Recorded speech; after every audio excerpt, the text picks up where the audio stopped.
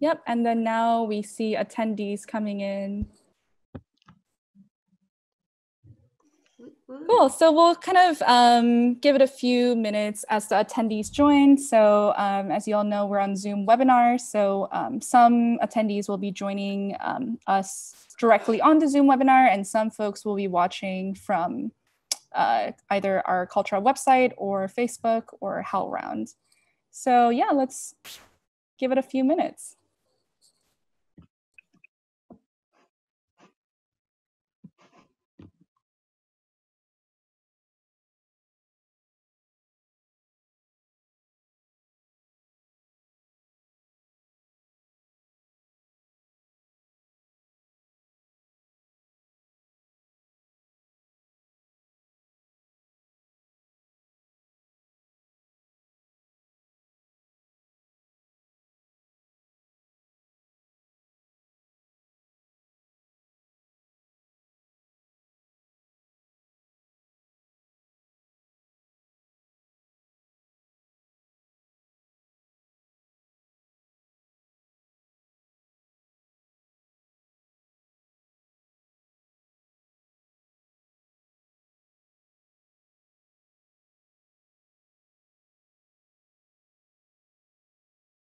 So hello to those who are joining or watching. We're just giving it a few minutes, probably a minute or two for folks to hop on, and then we will get started.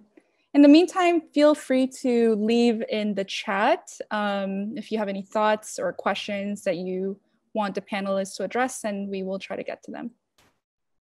And back to floating torso existence in virtual space.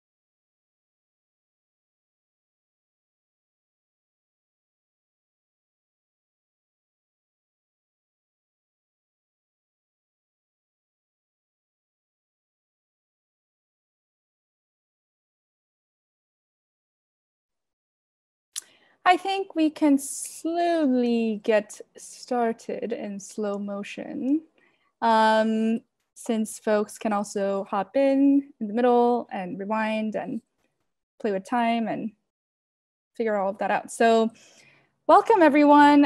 Thank you for being here, to all the panelists and all the attendees and all the folks watching now or later. This is a conversation on being apart, being together, hosted by CultureHub. CultureHub is a global art and technology community that was born out of collaboration between La Mama Experimental Theater Club and Seoul Institute of the Arts.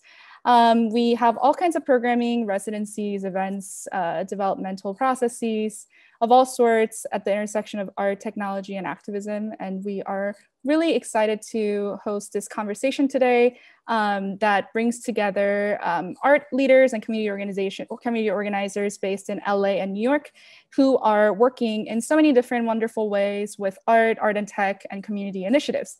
So today's conversation will center around how different collectives and initiatives have been devising new grassroots engagement strategies during this time of remote connection, whether it is in conjunction with innovative technology or activating some sort of other means of interaction.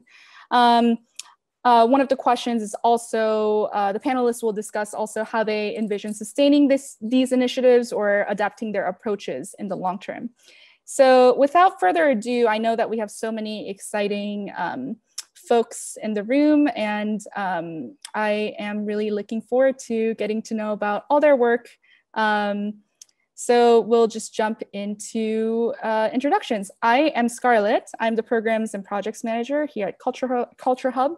And we'll just kind of start from one of the panelists and go through, and everyone will give a short introduction to kind of who they are and what they are working on. Any brave volunteer who would like to go first?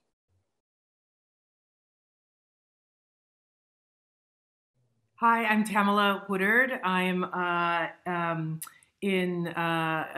broadcasting from Lenape Munsee territories, past, present, and the future, and also just want to acknowledge that using materials that are mined and confiscated from all over this Turtle Island, and give thanks to the Native communities who have took all of this land for us.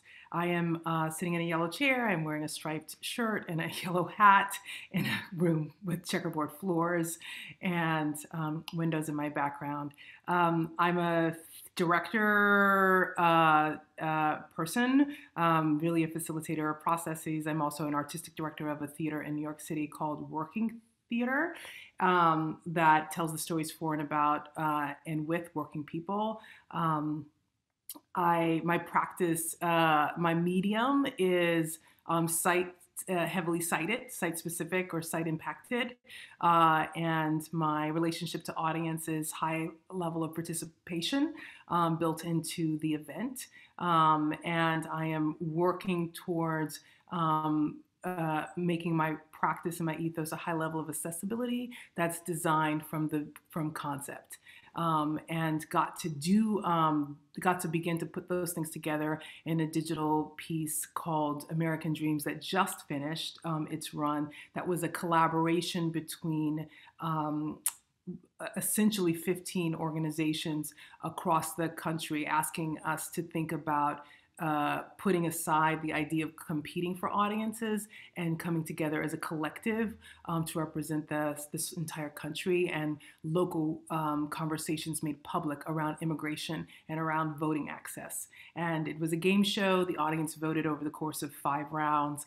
The winner was unique to that audience every single night. And I hope what it did was spark conversations about who are we to choose, and also we are the people who choose, and what is the responsibility that we have as citizens of this country to be caretakers of this idea that we've put forth in the very faulty Constitution. But it's a pretty good idea if we actually try our hardest to begin to think about what equality really means, what the rights and privileges of and investing in each body on this land as valuable and human, and equally valuable and equally human. Thank you so much, Tamala. Who would like to go next?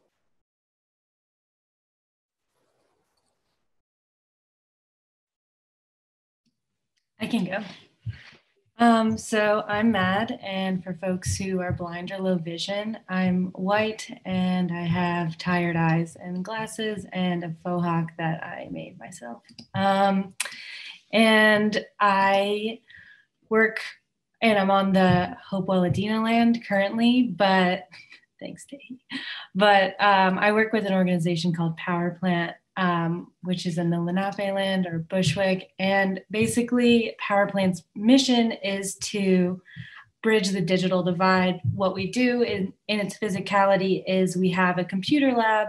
So we offer Wi-Fi, computers, just a space for folks in the neighborhood to come by. Kids come after school and they play Roblox, they get homework help. But we also connect emerging artists with a community of learners who want to share in their skills.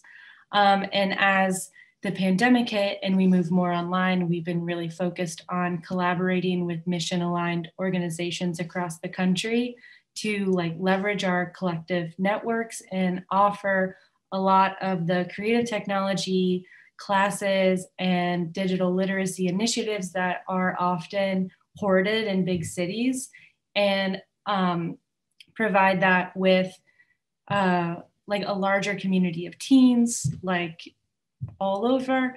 But one way we have been working within the pandemic is when the protest started, we started collaborating with Hyperlink Press and opening our doors as a sanctuary space for protesters and gathering donations, carting that out to protest, and then it's kind of evolved into a facilitative space where community members, neighbors, organizations use the space to distribute basic needs for the community. We have a fridge and a pantry and a lend a book, take a book, and that's all work that people have wanted to do with us. And it's been a way that we've been able to kind of like deepen our roots physically, and also in tandem with like seeing our interdependence with mission-aligned organizations across the country. But I feel like Tehi would do an awesome job at explaining further. Thank you, Matt. And if you don't mind, maybe we can move on to Tehi. Yeah, hi. So my name is Tehi. I use they, them pronoun, and I'm currently on a occupied Lenape land, or West Side part of Brooklyn. But so I'm also a co-founder of Hyperlink Press. We are zine and curatorial collective inspired by South Korean lesbian utopia project called LB City that was active from early 2000 to 2003. So before pandemic, we were mostly focused on publication, art book, and zine scene. But a lot of our works, like all of our individual member works with archive of like queer resistance and community in South Korea, and also like us because all 5 of our member are Korean American diaspora. So we're just like navigating what does it mean to create community and create continuing the legacy of mutual aid that's not by necessarily tied to blood and kinship, but like actually taking care of our chosen family. So beginning around May, I reached out to Maddie because that was a month where New York City started enacting curfew to prevent like further protests, Black Lives Matter protests. So I reached out to a few art nonprofit or like art spaces that's like not in use, or like just like asking them to open up during the curfew hours, and like give people access to as a sanctuary space. And yeah, Maddie who's part of Power Plant actually responded, and we are also friends, but so it started out as like us like gathering resources for our community and like within our friend group and people we care about each other. But this collaboration has been very interesting because at the time Maddie was in Ohio, and I was the only one who was based in Brooklyn or near Power Plant. And so like gathering resources and also like redistributing them to protesters and also like other spaces that needs a PPE kit and just food, and like how it actually like branched out towards like community fridge, and also just like a spot for people to gather. That I thought that was like very heartwarming to like see, and I feel very honored to like create this space or partake in that. So yeah. Thank you so much. Can't wait to hear more about all of your wonderful work that you're doing. Maybe we can move to another pair of collaborators that we have here today. There's actually 2 more pairs. Maybe let's go to Alice and Sarah, and Virtual Care Lab. Cool. Yeah, I can start. So my name is Alice Yuan Zhang. I am a Chinese American immigrant. I am a digital artist, as well as a community programming organizer. And I really enjoy bringing in a playful approach and interactive approach to my work, whether it is, my own work that is dealing with some more nuanced social political issues. I recently came out with a project, Requiem for Lost Plants, on the climate collapse, as well as, recognizing, acknowledging, and experiencing, finding a more intimate relationship with local ecology here in Los Angeles on Tomba land, Tomba Chumash and Kish land, and as well as other projects that such as interspecies speed dating through CultureHub as part of my residency this 2020 to 21 year. And so personally, I'm really interested in finding that playful approach as a sort of Trojan horse to bring in more nuance, to bring in more interest, and as well as empathy, and practicing that together in decentralized and collaborative, generative ways. And then, Virtual Care Lab, Sarah and I started earlier this year. Sarah, I'll let you introduce yourself and maybe we can together talk about Virtual Care Lab.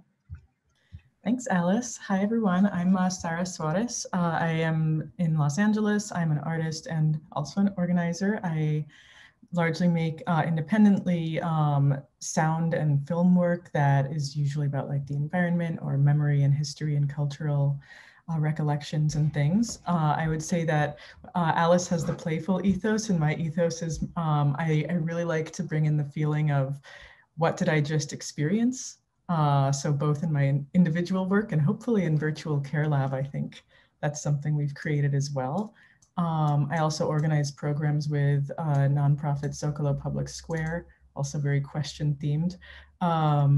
And with Virtual Care Lab, like Alice said, we started this idea back in March when the pandemic lockdowns first hit in California, which is where we both live.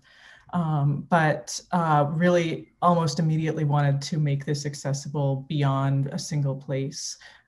So we are very open to people who can it's open to join and collaborate with us. We have ongoing project groups comprised of people from around the world in various different countries. And we basically mix up public gatherings on community proposed themes. So people basically submit ideas to us for things that they'd like to do with a community online. It can be anything from poetry gatherings. We are doing something exciting upcoming, exploring queer death practices and traditions. We've had gosh, it's really hard to even cover it all. We've had experimental online movement, performances, like it's all over the place. And we also have an online community where people can meet each other and find other folks to work with. So we really like to bring different ideas together and connect people to actually generate things. Alice, what do you want to say? Yeah, all that. And I feel that it's been just really fruitful seeing it, evolve into its own, to hold its own warmth in a way, which feels really special given that digital space and, community is often co-opted. Digital space is often feels, exclusionary more than inclusionary and feels risky and scary and where there's a lot of things that are taking your attention and are co-opting it for something else and putting a price tag on things, and so it feels like a space that has captured some of the warmth and ingenuity that we're excited about, and the spirit for experimenting together. And so excited to chat more about that. Also, I'm starting to write notes and I'm already very excited to maybe cross-pollinate as we keep talking about geos. What does it mean to have people coming in from different places and that versus physical tangible material. Something we talk about a lot is like, what does it mean to just have screen time? What is screen fatigue and how do we deal with that? But we still have to be here, and so all that, and excited to chat more about that, chat more about letter writing, communication, different forms of communication. That's something that we play a lot with. So yeah. Thank you, Alice and Sarah. Alice is one of our resident artists this year, and so is Jasmine, who's on the call as well. Shall we go to Jasmine, perhaps? Sure. Hi. I'm Jasmine. I go by she, they, hormones, pronouns. And I am a performing artist, a healer, and a transformative justice facilitator. So a lot of my work is in the intersection of healing and social justice related art practice, and how we can investigate and explore and play with each other to be able to deepen our own practice professionally and personally in community building. So creating spaces before that were physical, now that are virtual, where we can really uplift and amplify our ability to be agents of change within the ways that we're dismantling our own internalized oppression, and the way that we're looking at and evaluating power and privilege out in the systems that we're existing in, and how we can work to live in a world that's in a way of harm reduction, and that is in really being with ourselves in these different positionalities, and knowing how we operate in those different spaces, and what it is that we can shift within the communities that we exist in. So much of what this most recent chapter has been is like, how can we create these intimate spaces while being virtual and still be exciting and be refreshing and be fun, while knowing that there are limitations that we're working within, and there's also so many more possibilities within those limitations that we might have not thought of before. So it's been really exciting, and also I think that with the play shops and workshops I was doing before the pandemic, there's this certain kind of energy that we can have with each other when we're in the same space that I found now you can cultivate in different ways. And so thinking about like just transforming our relationship to space and to experiences, and to the ways that our interpersonal connections play out in the macrocosm of society has really been where my work has been lately. Thank you so much, Jasmine. And lastly, but not least, last but not least, we have Ella and Christopher, who with IO were part of our residency program last year together as the Artist Collective Anti-Customs Enforcement. Cool. Yeah, thanks. My name is Christopher Horlitz. I'm a researcher and curator based in Berlin. I'm wearing a white sweater, got some plants in the back. And we three, Io, Okonsende, Ella Histrom, and I actually met in New York, and we're also there last year when we started this residency. And what we've been doing is essentially researching the intersection of the digitizing of borders and artistic practice.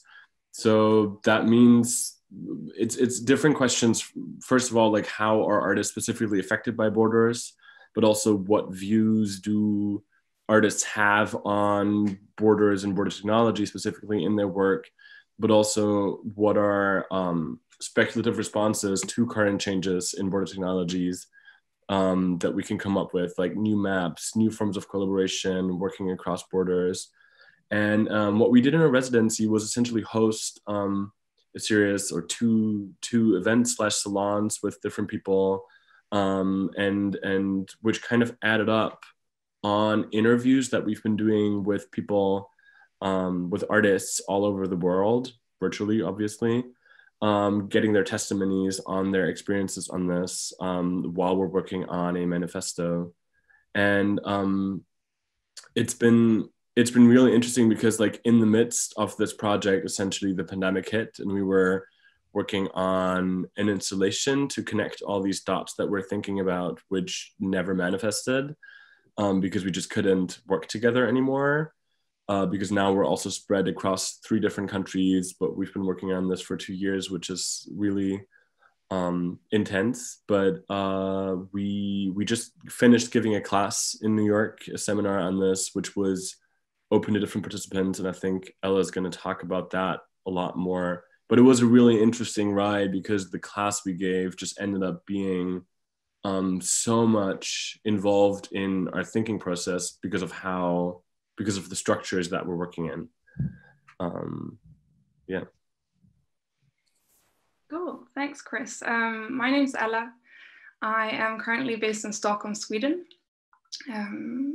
which have originally been occupied by Sápmi people and are now, and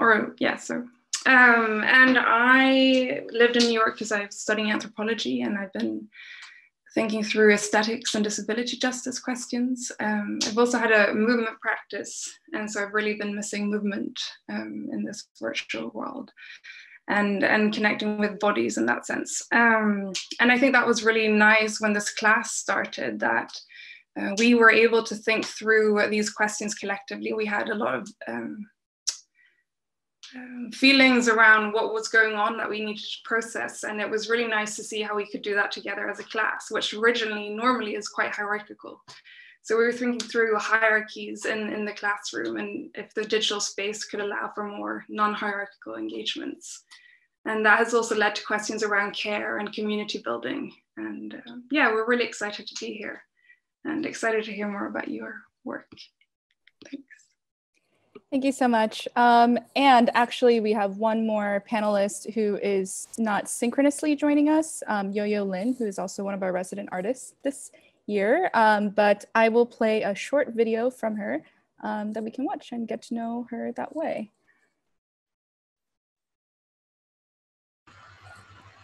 Hi, my name is media artist. I'm going to be sharing a little bit about what I'm doing at CultureHub and beyond. One sec. Great. I think my screen is being shared. So yeah, I wanted to talk a little bit about my practice and how it ties into all the topics that we'll be covering today. So this is a spread from my personal resilience journal. On the left are notes, and on the right is a circular data visualization.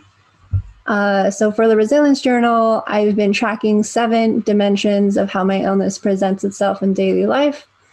If you read from outside of the circle to in, it goes from felt it, which is the chronic pain, the physical and psychological pain, logistical issues, body image, social pressures, doctor visits, future visions, and past memories and traumas. And I've been doing this as a way for me to better understand the process of having chronic illness, and also, you know, from a physical standpoint, very much tracking my symptoms, but also thinking about the different ways that we don't allow ourselves to hold space for it. I grew up in a community that often wouldn't talk about illness or talk about trauma or pain. So thinking about like, how do we build language and how do we build collective knowledge on spaces that revolve around chronic illness and disability. So yeah, this was the March 2020 visualization, which was when COVID hit New York City.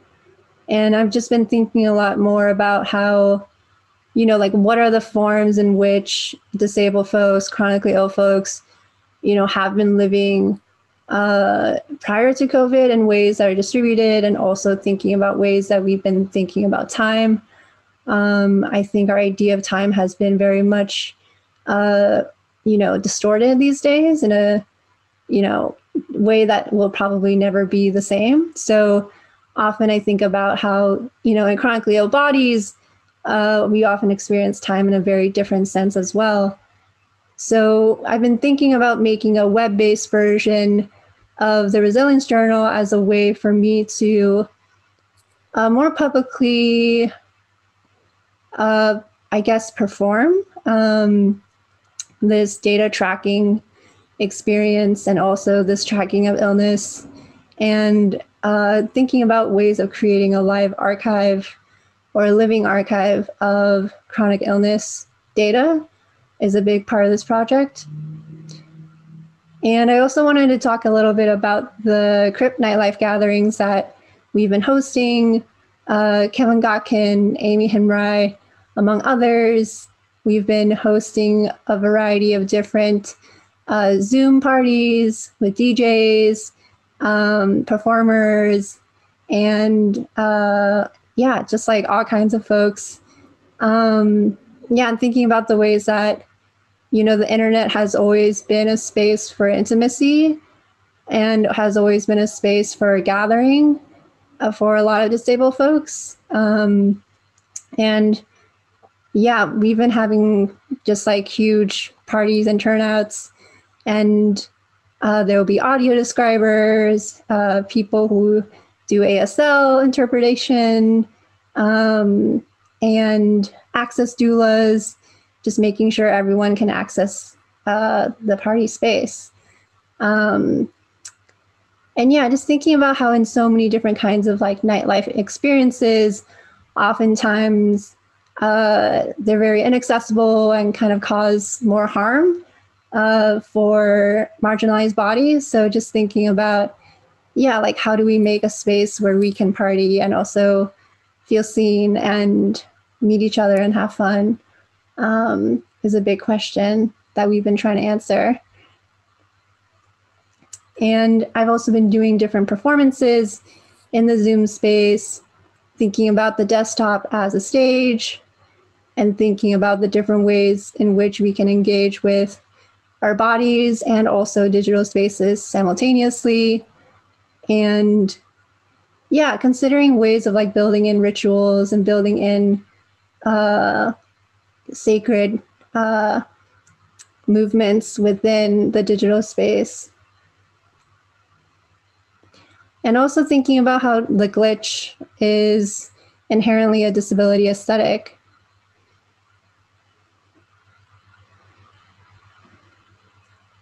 I've also been working on a series of movement workshops, and a big part of this space has been thinking about, what are bodies that are allowed to dance and what are ways that we can dismantle our notions of rigor and dismantle our notions of skill within the dance space. And so Rotations was born. I co-founded this with my friend Helena Keke Brown, who is a New Zealand disabled dancer. And together we've been doing a series of workshops all on Zoom, done by 8 different practitioners, all disabled or chronically ill, and figuring out ways of being together in virtual space.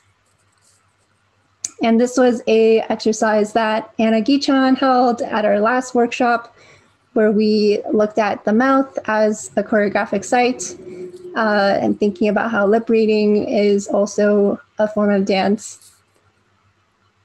And yes, thank you so much. You can reach me here.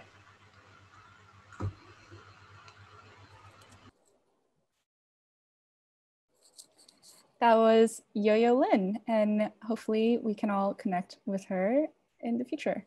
Thank you so much, everyone, for introducing yourselves, and thank you also for the land acknowledgements. I personally am in Los Angeles, or east of Los Angeles, on Tongva and Quiche land.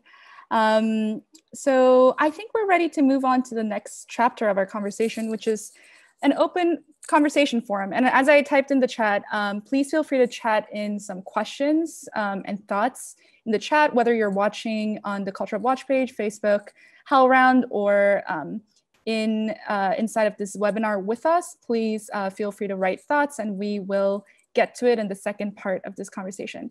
So I'm curious to hear about what has been some of the most exciting or most challenging parts about working in a distributed way.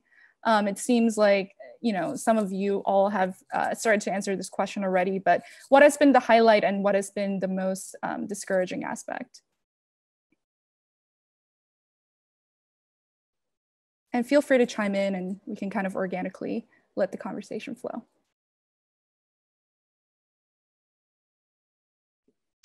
I feel like I can start with just one highlight that was really nice with teaching it. So this class was held at Parsons, and because it was online, we could collaborate with Afrotectopia and other institutions that wouldn't otherwise be granted access to the New School, which is a very privileged institution. And so that for me was a very clear way that the digital can allow us to work around these institutions. Which I think is so so emblematic of the whole process, because at the new school you can't physically access the room, like you won't get into that school, and with that it's just, you know, you can just send around the link and everybody can go. And I think that's what I meant earlier on when I was saying like this class came to be so much part of the thinking process, where our distribution around the world of like students being all over, and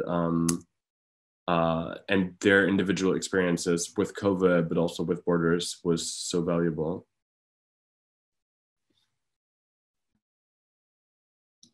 Yeah, that's definitely been something that's super exciting, is opening up these opportunities to folks outside of big cities, because like, one, moving to a big city, like if you're moving from a small town, it's like you got to save up for security and putting your first and last down, and just like moving to a space that's so much more expensive than the smaller areas. Or maybe you're a young kid. We do a lot of classes with teens, and it's for some of the workshops that we've done, it's like, oh, all right, here's this like 13-year-old in North Carolina, like just logging in and then like making connections with other folks in the room. Like maybe somebody's from North Carolina, but they moved. And then it allows for like some spontaneity that maybe you get IRL if you're like going to the grocery store and you run into somebody, but it allows you to like expand past what you would have like initially imagined possible. And that's something that I'd like to see grow in the future. It's like a lot of, especially with art and tech spaces, I feel like they're really centralized to like the big cities. And you know, in Appalachian, Ohio, it's like hard to get Wi-Fi. Like they don't even build the networks to get Wi-Fi. So starting to think about how we can distribute this kind of practice where you're starting to think more critically and creatively with technology begins with sharing the work of like artists in that medium with young people and older folks who might be scared of technology, like coming from small towns, I think.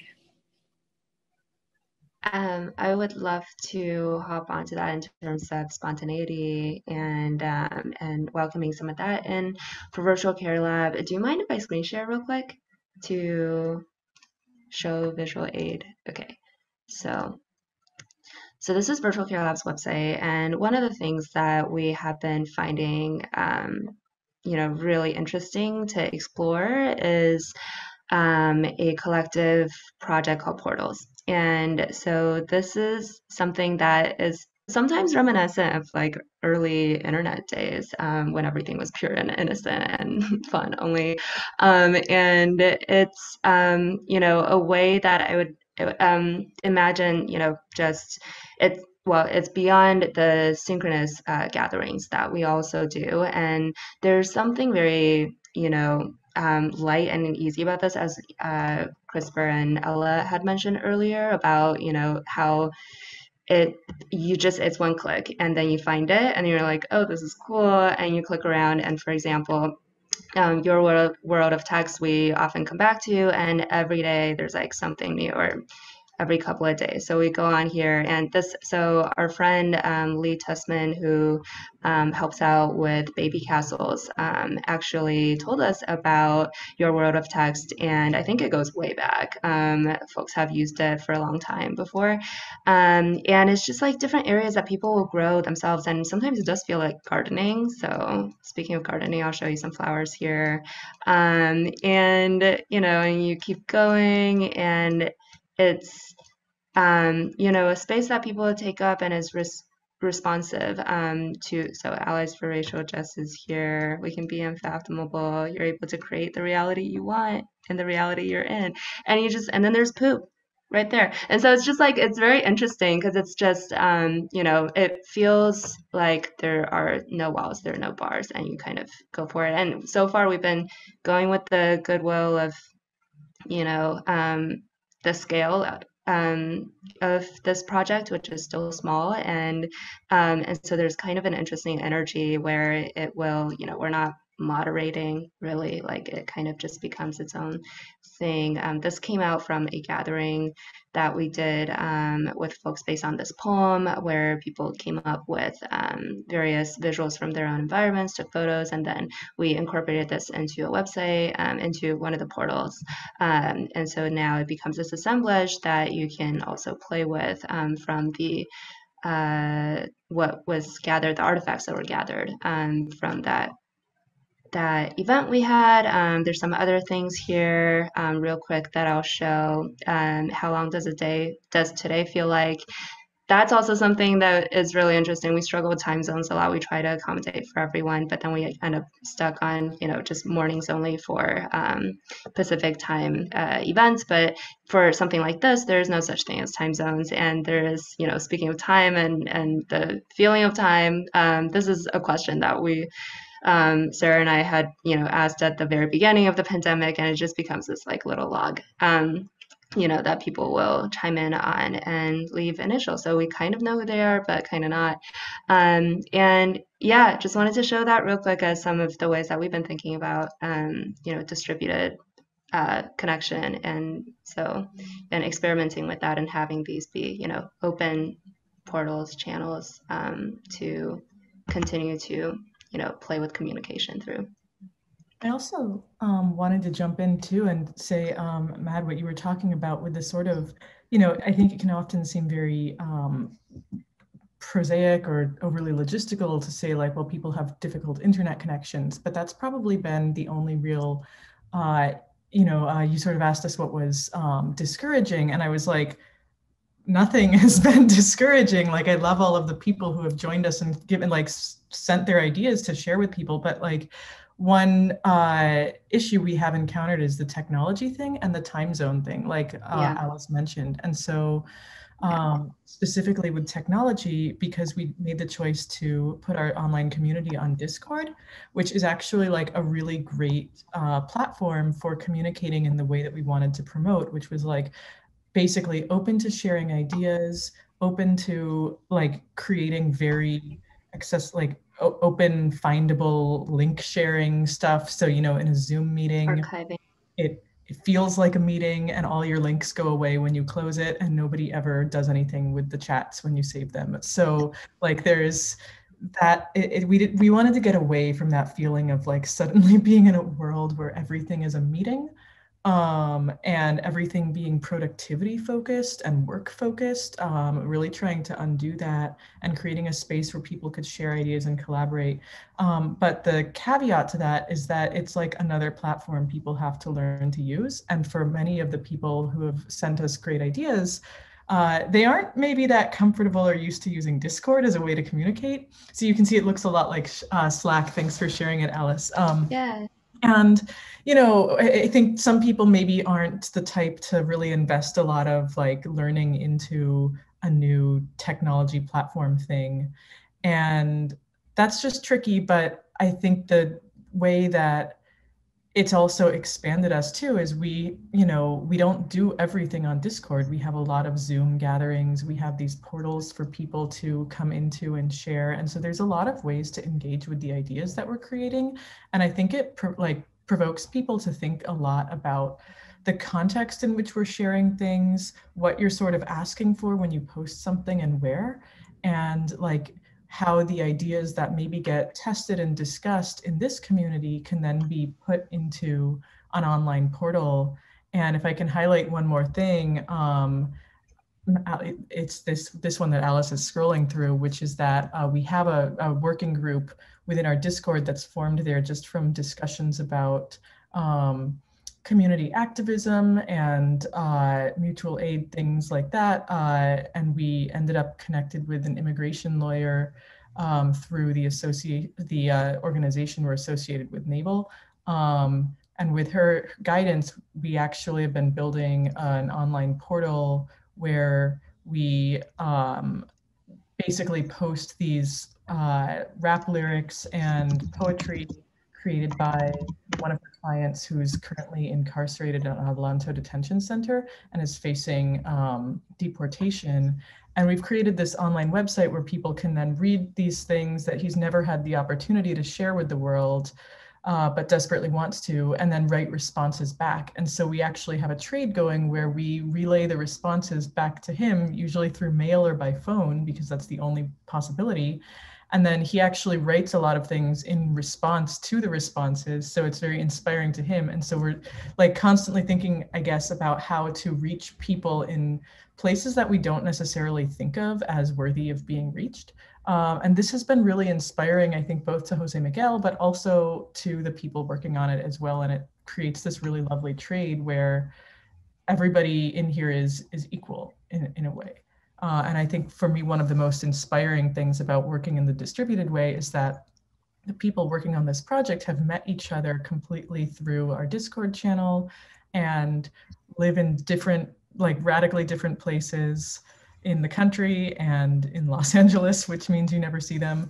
And yet have created something together that then expands. It's just brought a lot of other people too with the interest in this specific issue into our little community. And it's kind of a really lovely, rich garden in there.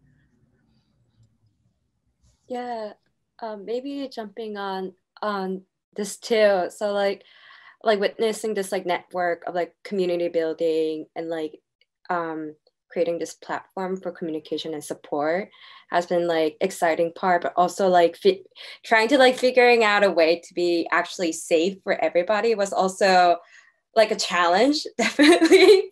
So I guess like the main two question I had in terms of like organizing power plant as a space was first like in terms of physical space, like how do we like maintain like social distance between volunteers and like people who are coming by to PPE kit. And the second was like, okay, like in case of like escalating situation, like for instance, like police comes to our space and asks for access, like what will be our, like, what will we do? And also like, what information will we provide to actual information that could help the people who come to us. So in terms of social distance, so like we have volunteers who reached out to us and we mostly communicate like via Signal and Telegram. And then we also been following a lot of like protests, like community, like that shares information and like follows through radio that about the update day to day. So like whenever we have volunteers who would like to man the space and also would like to coordinate and distribute the resource we have to the, like for instance, Abolition Park or to actual like protest site, then we will like in charge of like connecting them and also like prepare the kit so that it can be ready to be picked up and making sure that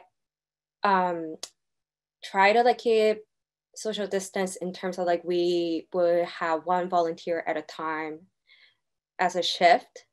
But like it's like strangely we had like we had a meeting virtually all together and it was strange. Like, oh my god, you're that person like who comes in that day. And then like I will also go to space time to time, not during my shift, just to like check in. And then we were like, oh, so this is another person who was actually taking care of the space.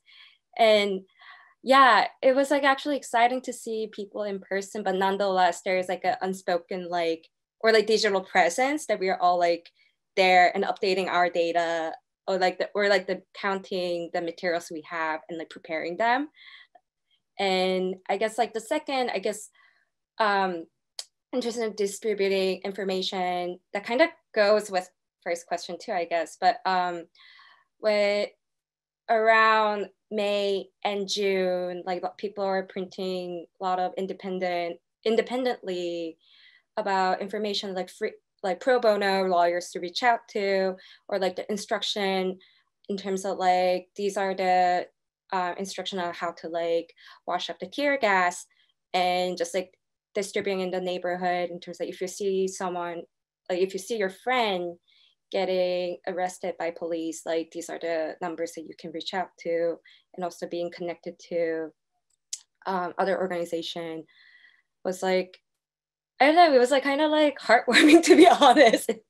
It's like some of them I actually never met in person, but like we will like talk like either like Zoom or like Telegram or like Signal. We'll like, I feel like it was like kind of like heartwarming moment for me in a way. Yeah.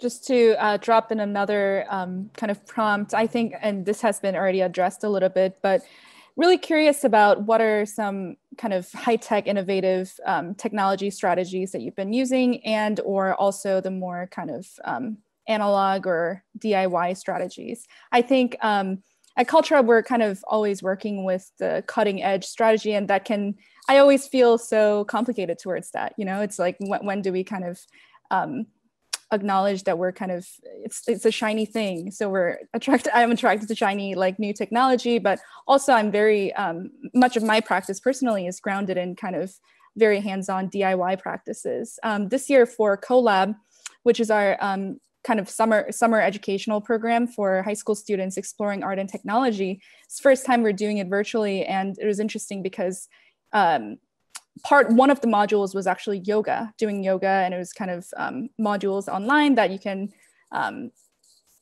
take. But it was interesting to kind of imagine this art and tech, summer camp incubator, but instead of just focusing, we wanted to make sure that most people or more students can access things. Like, you don't have to have Final Cut on your computer to be able to like take this camp. You can actually like learn about more hybrid or accessible ways of being creative. So that's very much been on our minds. So yeah, I'm curious about some innovative tech-driven strategies of engagement and kind of more, grassroots DIY, non-technology, I guess, solutions. I'd love to speak to this. I feel like what has been really fun during this time and insightful is working with CultureHub in this residency to create this innovative virtual space that's merging modern technology with the ancient technology of our body's wisdom, and my mindfulness practice in that realm of my world. And so how we can be in this space that is not like a Zoom, so it doesn't have that feeling of we're in another meeting again, or we're, just seeing each other's faces, and also be able to tune into our bodies and into our bodily awareness and move through different games, different exercises, different forms of creative expression and theatricality, and also be able to engage in these critical discussions that are talking about the social issues that are important to us, and that we're like melding and fusing all of these different ways of existing with one another. So it's not one dimensional, it's multidimensional in so many different facets. It's multifaceted.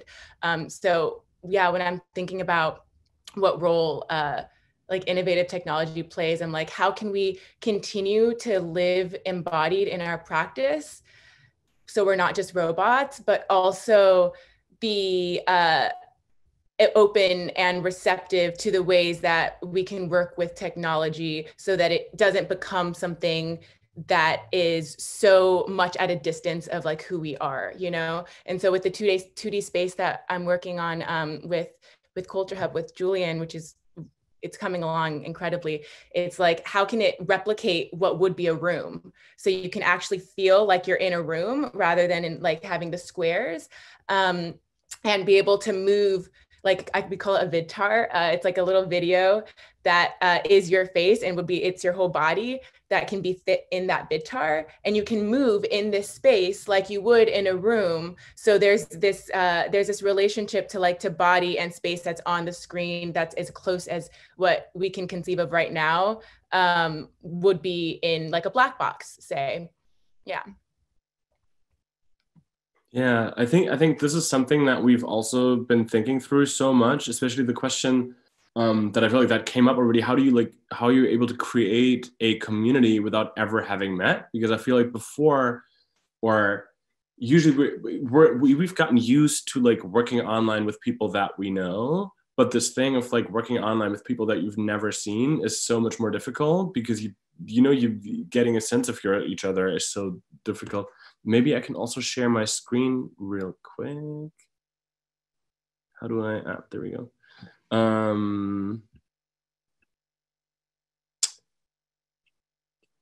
Am I doing that? Yes. Okay. This is actually something else, but because in the class that we've been giving recently, we also had this question of like, how do we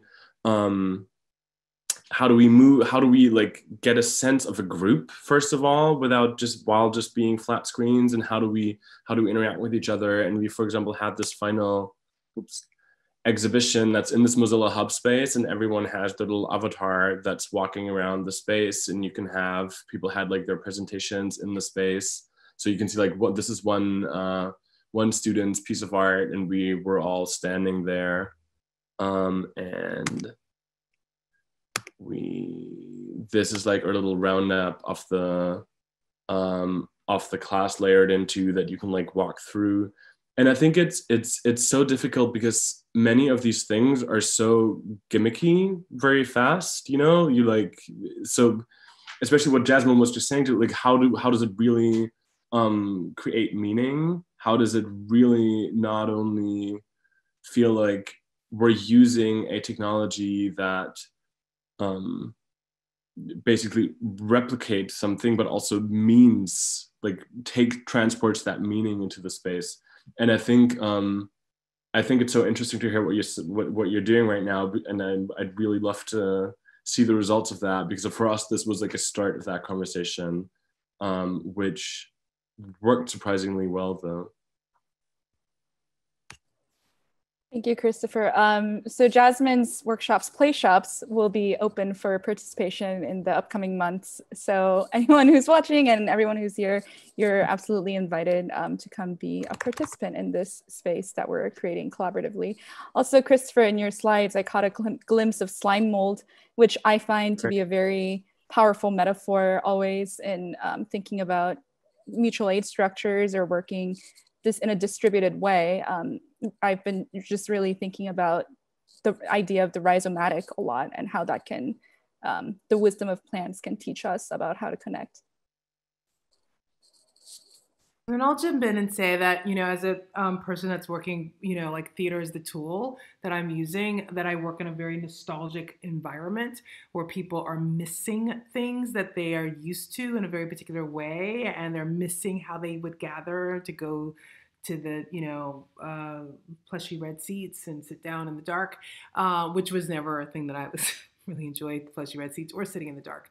And so really working with an idea in mind that folks consider the event of theater, of live performance, in a very particular way, and that I needed to help migrate the idea of liveness in a really particular way, like help folks find their sort of like lily pad to jump off of, from like, this is not theater because it's happening there and I'm still at my house, you know, and to be like, but what's the value of liveness, and what's the value of congregating as a found community, and that the community is found each night that we gather, and that we don't need the actual four walls of a building in order to be a community with each other. But what we probably need is to find a way to feel each other's presence in the space. And so a lot of the theater making that was happening online excluded the audience as a presence. You were asked to essentially sit in the dark, which was with your screen off, and be anonymous and just be a spectator, and not a participant. And so, you know, I think the way that I was working, or the way that I work in general, is actually the new, like, it's not digital at all, because we're actually used to this thing. Like it's like I call it grandma. Like we just do grandma. And it's like, I'm like, come on, keep your cameras on. keep your mics open. You're here. And guess what? We get to see each other. And it doesn't matter if like the performance is interrupted, because actually liveness is about interruption. That's actually what liveness is about. And so inviting people to the chaos of liveness, back to that, in a way, you know, this space was becoming colonized like so fast. It's like as soon as everybody had to move online, it was like, I claim this and I claim this, and just sort of decolonizing the space again and being like, no, nobody owns this. Like, you click on, click off. You can come, you can go. The only thing you can drink your tea and you can go away and go get your sandwich. You can eat your sandwich. You can whatever, do the thing. This is a space like your liveness is what's actually the most beautiful thing about this gathering, and your ability to see other people, you know, for us not to hide behind our screen to pretend like we're listening. It's like, it doesn't matter. Like, you can turn your screen on and also walk away. That's okay. And, you know, and to train or invite the actors and our playwright into the fact that people listen in many different ways, that they absorb, that they participate. The fact that they arrive, that they showed up is the only ask that we have. And when they're ready to go, that they're able to go. And so just really inviting folks to relax a little bit about how the idea, the exchange of liveness and performance is, it can exist in this way. I'm vibing on that so much. Jasmine, you too. I just have one sentence because that really sparked something in me of this importance of like dismantling the hierarchy that exists in the spaces that we were in physical, that I think really allows in virtual spaces, because we are all on one level to some degree when it comes to what we're seeing, and that the level of engagement that having like every participant be able to see each other at the same time is something that feels distinct to the hierarchy that exists in a lot of the spaces where everyone is, you know, facing one person who's at the front, or when there's an audience, or when there's performers. Like, how we're performing for each other and with each other is, I think it's so distinct in this time in being able to witness and be witnessed like never before. Yeah, I was gonna real quick chime in when you said Tamila. Is it Tamila? Tamala, like Pamela. Tamala. Sorry about that. Tamala. When you said that you are creating and finding community every night, and through each particular event and through a moment, I love that. That really resonates, I think, with Virtual Care Lab. And someone in Virtual Care Lab had recently said, you know, we practice being in community. Like, what is community? What is a community? Like, we are practicing now in lab hour, which we have every Sunday, 2 p.m. Pacific time, if anyone wants to jump in lab hour, and all of our other things. It's like, we're, you know, when even just like, you know, a comment to someone's idea that was like 2 months back talking about green hosting or whatever, it is practicing being in community and feeling that, and I feel that that's how I sense and articulate like this sort of warmth that digital community has felt like through Virtual Care Lab. That's super cool. Alice, I was also gonna mention lab hour too, just because I think it's like weirdly our like lowest tech and most deceptively not that exciting sounding kind of thing. Like, we literally just meet up at 2 p.m. on Sundays on Discord, and it's open to anyone. You pop in the voice channel and you like meet people, but actually like just holding that space open every week. And I think it's literally been every single week since we started this. It's, I think, shown people, since we are really young and everything's kind of happening in this crazy way, I think it shows people that they can just trust us to stick around and show up, and gives people a place to show up and bring themselves and ask the questions you maybe just like wouldn't ask tomorrow when you think about them twice somehow. Like, and it's been a really fruitful place that ends up kind of feeling like a real physical space, the way that you could go to an open studio way back in when, you know, in your local dance place or whatever, or find a happy hour or something. And it's been, I think, really essential, even though in some way it isn't necessarily the main thing that we're trying to create.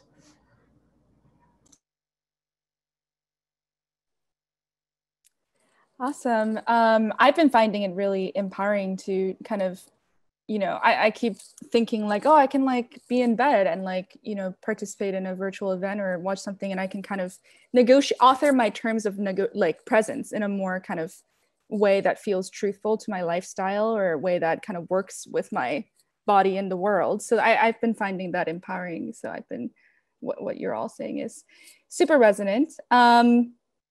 So we have some questions that I would love to kind of turn our attention to for this last little bit of time we have together. Oh, someone says, what's the name of this event Sarah just described? So Lab Hour, and you can visit virtualcarelab.com. There was a question earlier. Let me scroll up. Yes, how do you raise funding for your distributed online programs? Has there been any challenges, or was there a good method that works well? Any takers? One thing we did, so Power Plant did a weekend of programming for teens where we collaborated with a bunch of different organizations. And typically as a nonprofit, we raise funds through grant making and memberships, but it's been a hard year.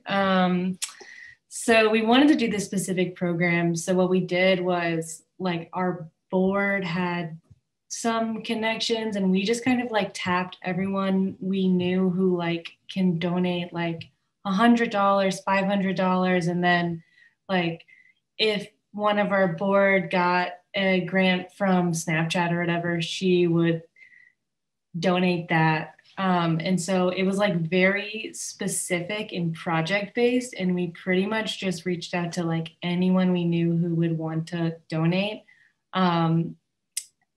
Program based, it was very like grassroots, not really attached to anyone. And also, like, what we've noticed is that like as we've opened up the space in this time for the community, like when it comes to funding or like throwing a few dollars into our PayPal account or just donating, people are a lot more willing to do it, because we're really trying to like commune with the, like, our doors are open. Like, this space is not for us or necessarily our agenda at this moment. It's just like having space in New York is really hard. And it's like a two-pronged thing, because it's like if you're trying to raise funds for a program, put together a pretty deck and like reach out to anyone with, I don't know, deep pockets. I don't know. But otherwise, like raising funds for the sanctuary space was like relatively easy, just on Instagram, people wanting to just donate or like raise money on their own through their own Instagram, and then go to like Costco and then just get a bunch of supplies and bring them to the space. Yeah, I can jump on and like maybe add more what Mehdi explained in the beginning. So yeah, like in the beginning, we were just like, okay, we need this like materials and like this fund like pretty soon. So we mostly spread word in our social media in our own circle. And maybe to give a little bit more context, in the beginning of the year, I was part of Ridgewood Tenants Association, and like in the tenants union, we had a mutual aid like geared for pandemic, and like especially food funding geared for food and delivering food for immunocompromised people and families.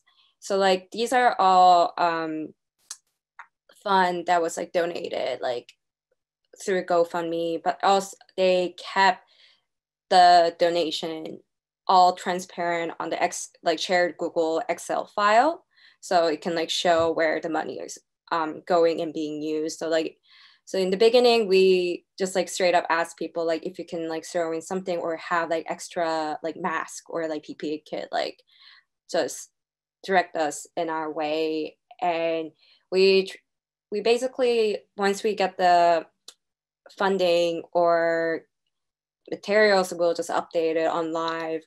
And yeah, that was like kind of like DIY moment of like tech, but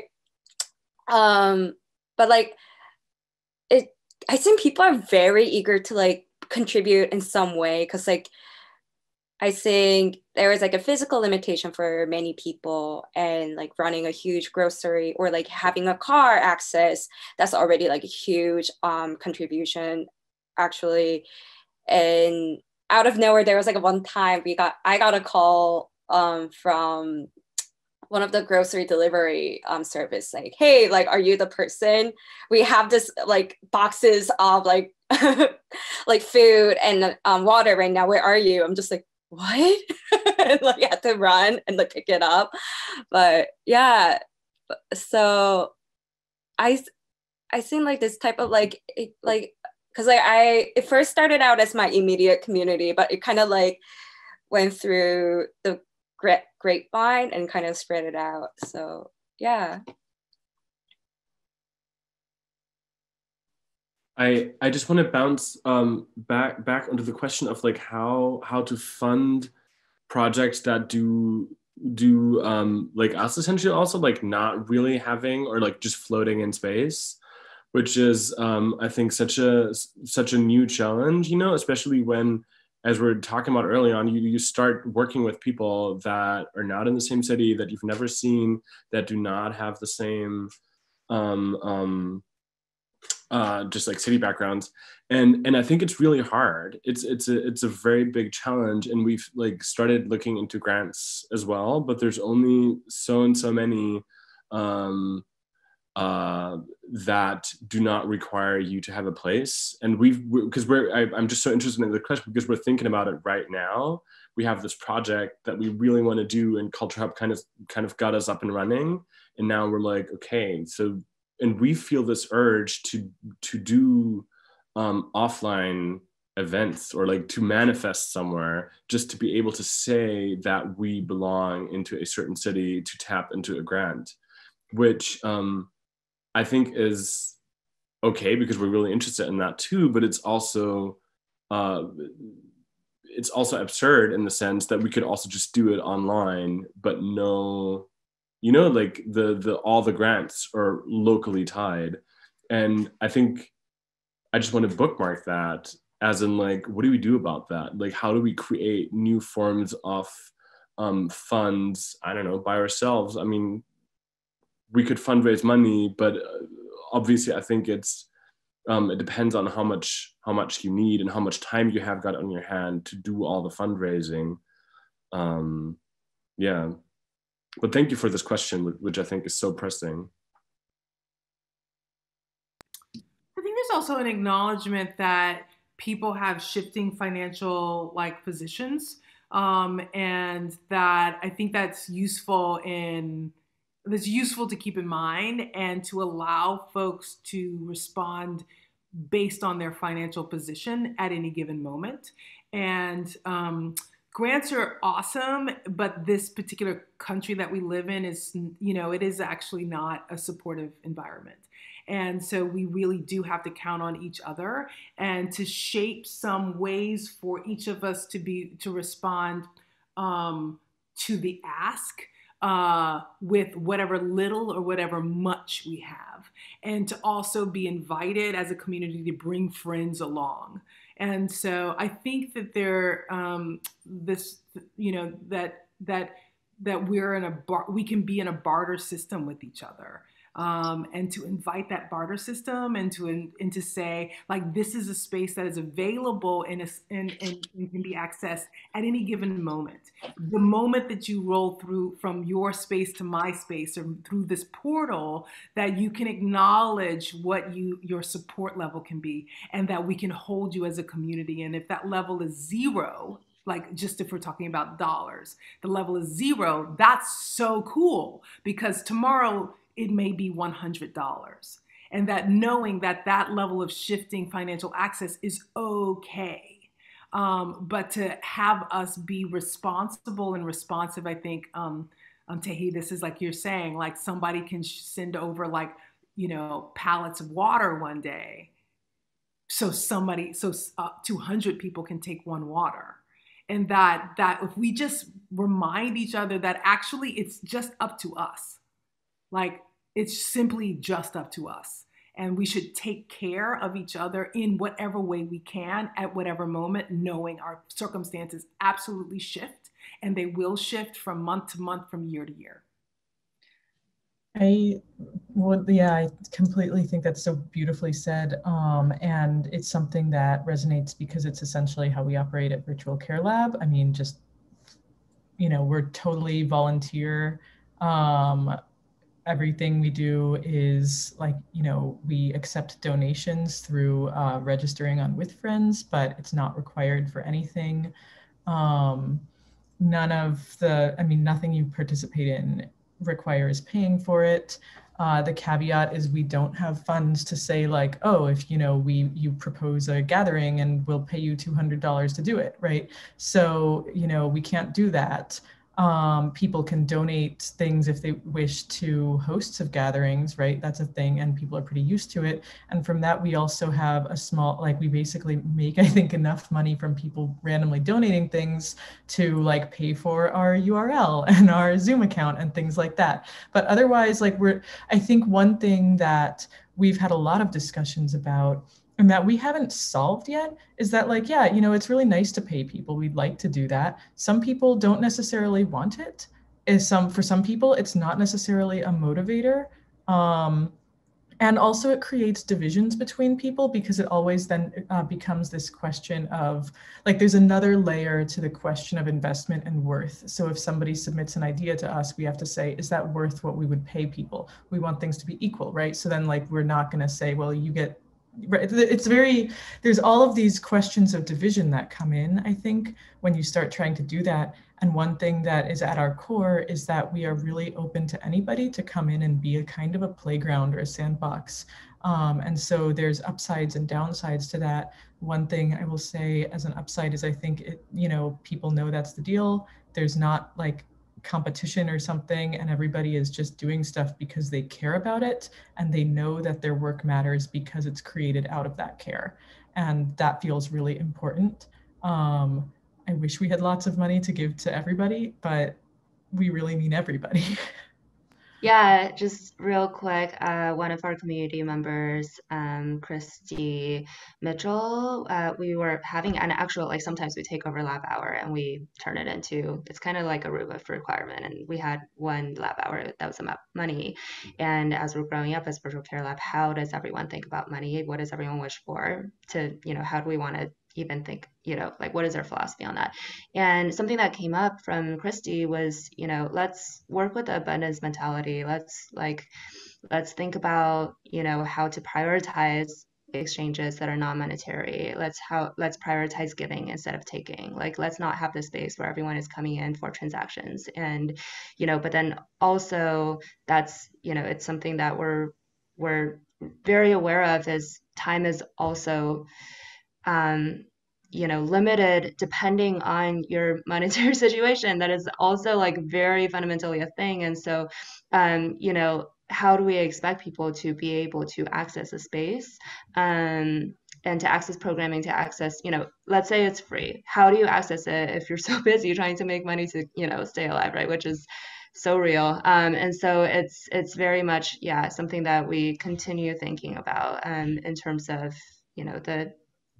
what we're able to and collectively able to do for each other in various ways to make sure that people are able to at least be here. I think sorry, you go. Oh, are you sure? Okay. I just wanted to say one model that I think is really inspiring for spaces or collectives or nonprofits that need to pay rent or get the basics covered is a group called Alternative Roots, based in the South. And they have they really rely on the interdependence of all of these small organizations or nonprofits, collectives, and it's members based. And then I think the central organization does the work of grant making and development, and then they redistribute those funds because as like a nonprofit, you're kind of inherently in this like industrial complex of nonprofits where like you get a grant and you have to kind of like shift your programming for that grant.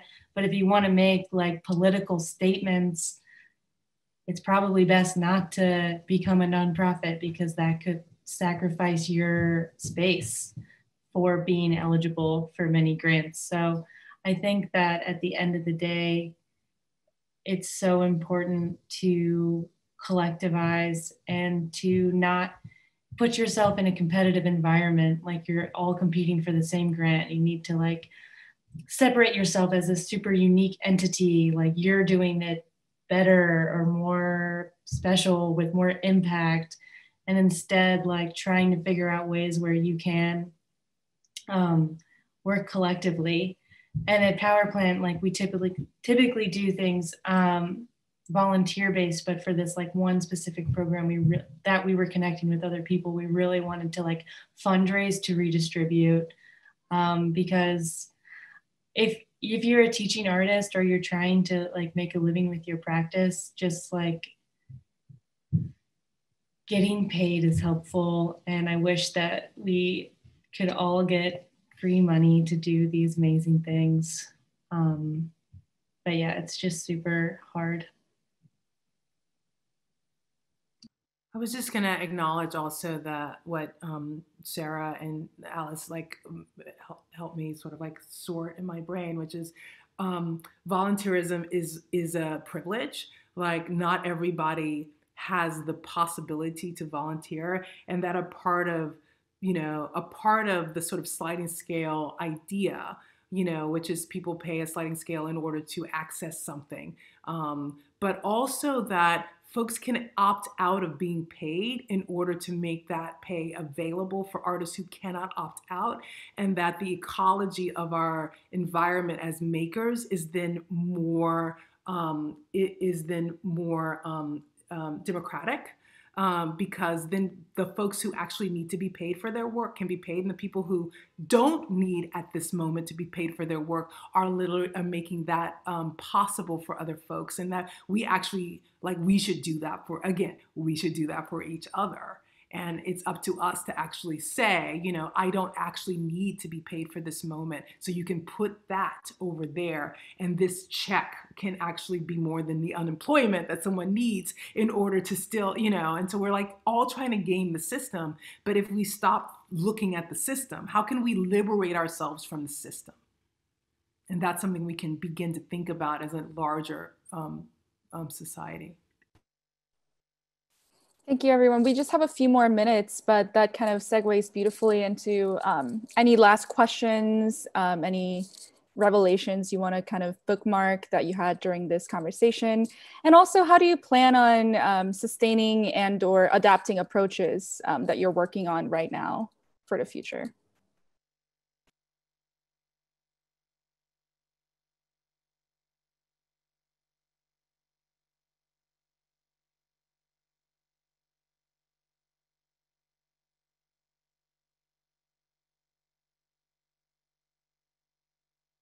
I think to talk about something that helps us, that we're trying to do to be sustainable, is one, basically have more people than currently actually work on organizing things happening at Virtual Care Lab and leading different groups and allowing that to kind of be independent. I think when we first started, Alice and I were really, guiding like 95% of that, and we've just opened that up as the things that we have done with people and as the community we've started to gather has I think started to gain a little bit of an understanding of what it is, and people sort of know what is I guess appropriate.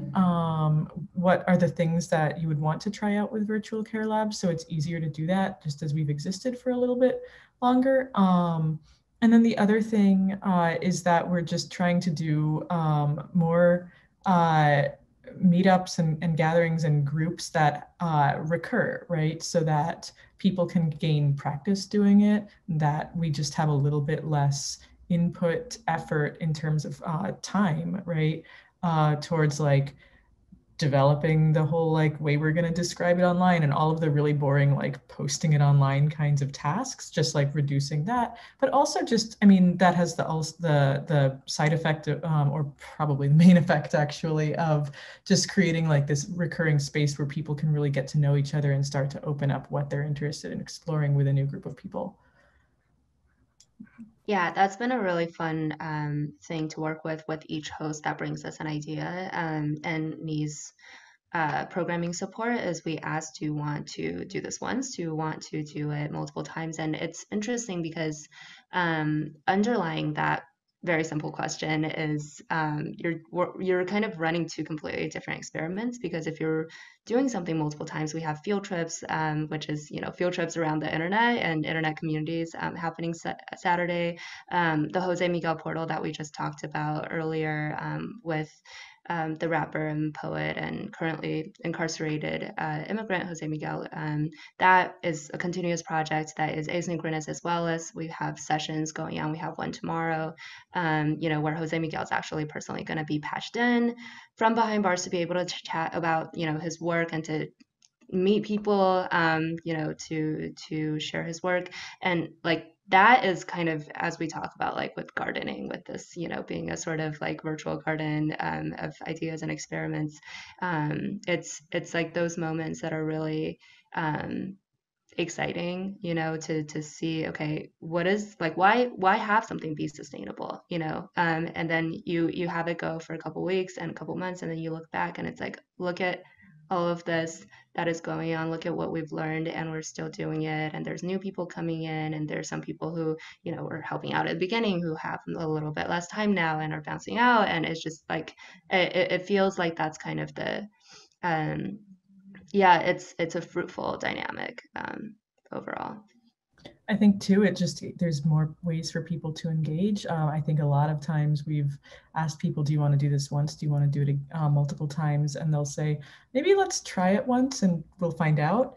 And then they find out they do want to do it again, or maybe it was only once for them, or, you know, they want to do something different. And then we just, the way that people participate is very all over the place as well. So we're very open to, I mean, just different personality types, I guess, in that some people really like having that Discord community space where they can post links and like have responses from people, and there's these like ongoing threads of conversation, and they get a lot out of that.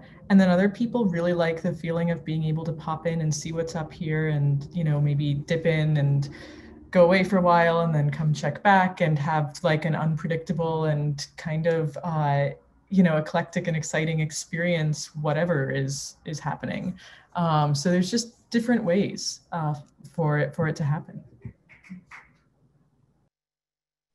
Maggie and I were actually talking about this a little bit before, but I guess like the sanctuary space at Power Plant, I think we will be like continuing for a really long haul, because I guess like what our priority will be just maintaining at like with locals that this is a spot where if you need water or like food, or like if you need free mask, you can just come and get it and just like casually walk in. And like if you need free Wi-Fi, or like if you quickly need to use computer or print something, you can just come in.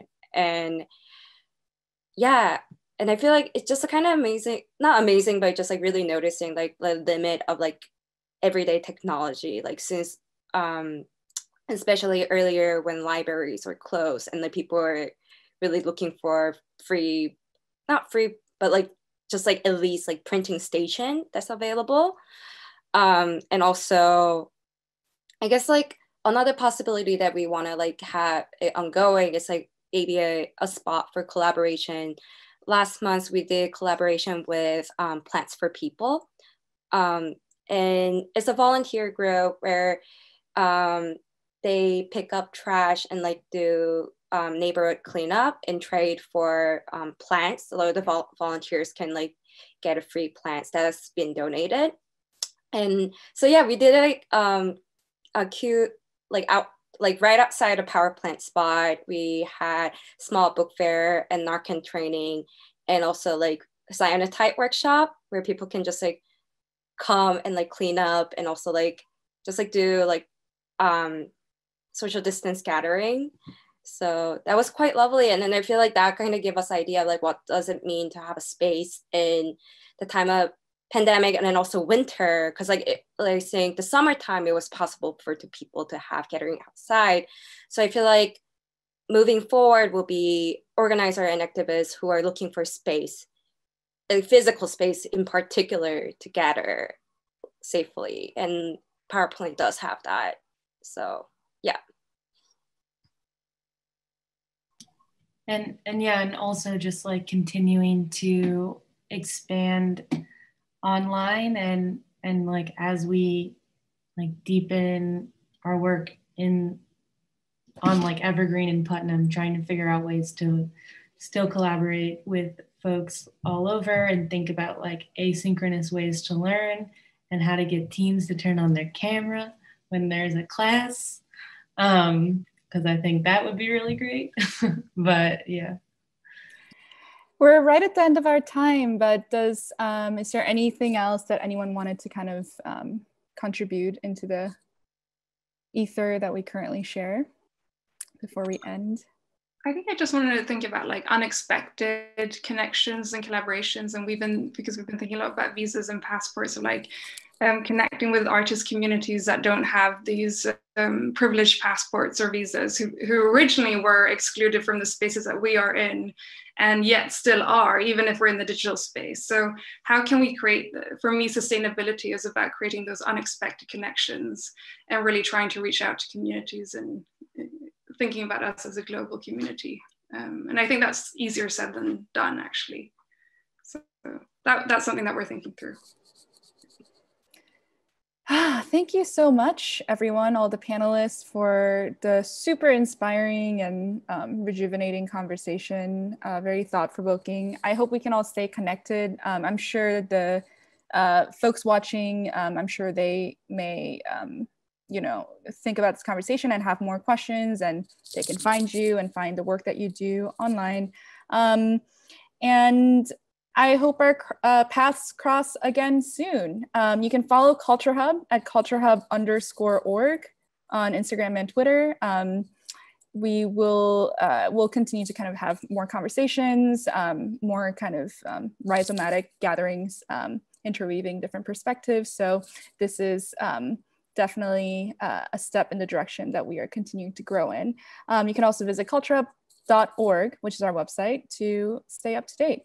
And till next time, I think we're at the end of it. Thank you so much, Scarlett. Yeah. Thank you. So good to chat with everyone. Yeah, I took so many notes, you all. You were so inspiring. I was like, yes, it would be super cool to do some interspersing and visiting different communities. I think that would be super cool. Our field trips host and space would be really open to that. If folks want to come by, we would love to go and visit. Yeah, let's coordinate. Yeah, I definitely want to come to one of your lab hours.